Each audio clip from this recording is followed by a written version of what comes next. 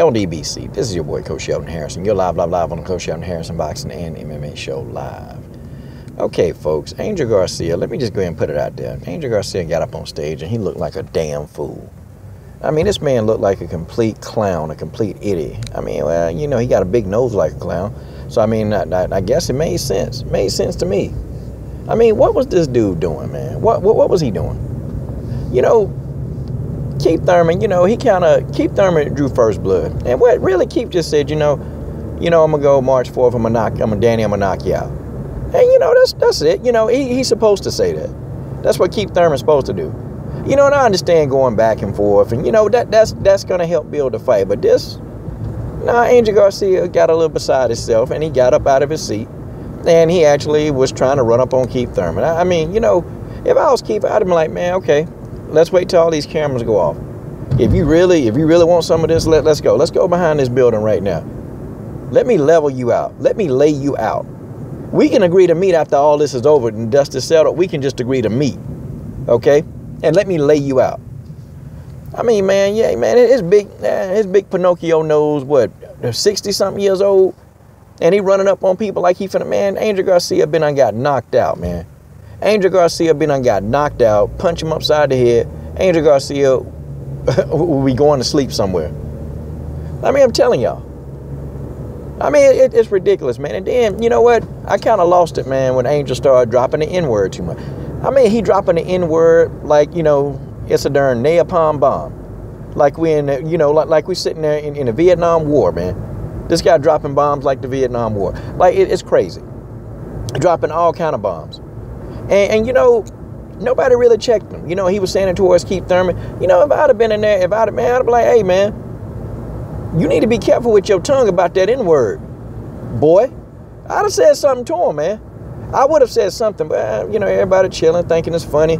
And, you know, Keith Thurman just looking at him like, okay, what you gonna do? I got to deal with another dad. Now, that was funny. Keith Thurman talking about, yeah, man, I got to deal with another dad. How you figure? He said, this the third loudmouth dad that I done had to deal with. Keith handled it good, man. He handled it good. But, you know, Angel Garcia running up, you know, talking about he gonna, you know, come over there and what he'll do. Angel, you ain't gonna do nothing, man. Sit your stupid ass down. You ain't gonna do nothing. You gonna do it. Yeah, you'll go to sleep. That's what you'll do. You'll go to sleep trying to run up on somebody, man. Do the old man. And then, of course, Danny gonna try to get up after the fact. You know, Keith Thurman got in the ring and he punked Danny Garcia after his last fight. Punked him. Completely punked him. I see why Angel do the talking. Danny was looking like he was about to cry. Man, I ain't scared of you, man. I don't know, man. I ain't scared of you. He looked like a punk, man. I mean, I'm talking about he looked like he was completely like horrified to see Keith Thurman in his face. And Keith got in his face. Walked right up to him and told him what was up. Danny Garcia looked like he was about to cry, y'all.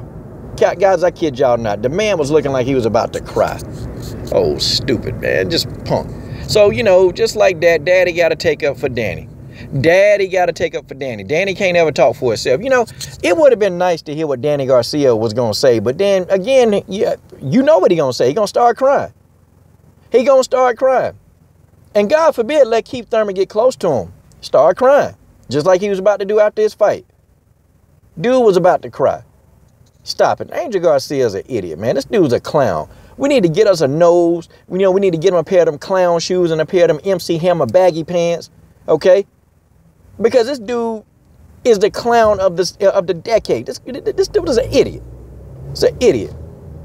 I wish it was me. I'd have been like, man, Angel, do you really want... Okay, what? Come on behind this building.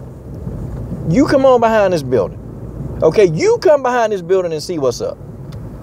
I mean, you really want to come out? Okay, let's go. Let's go. But you know, and then Danny trying to get up after the fact. But the one thing that turned me out, Angel talking about, oh yeah, where's Donald Trump? Where's Donald Trump? Donald Trump, make America great. Buddy. Buddy.